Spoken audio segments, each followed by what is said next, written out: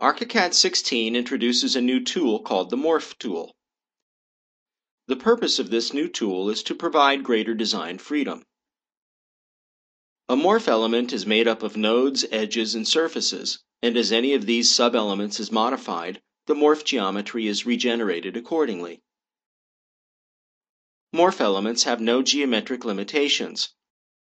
All their sub-elements can be moved and shaped in any direction. Since it's a full-fledged ArchiCAD element, it's correctly displayed in every viewpoint, including floor plans, sections, elevations, 3D views, as well as schedules, lists, and so on.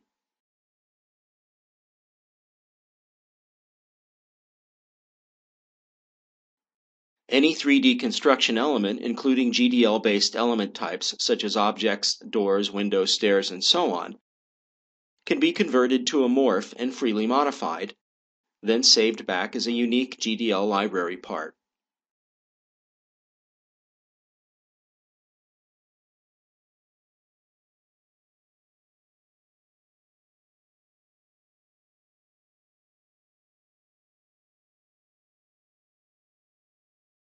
Please watch the other feature clips to familiarize yourself with the vast array of features this new ArchiCAD tool offers.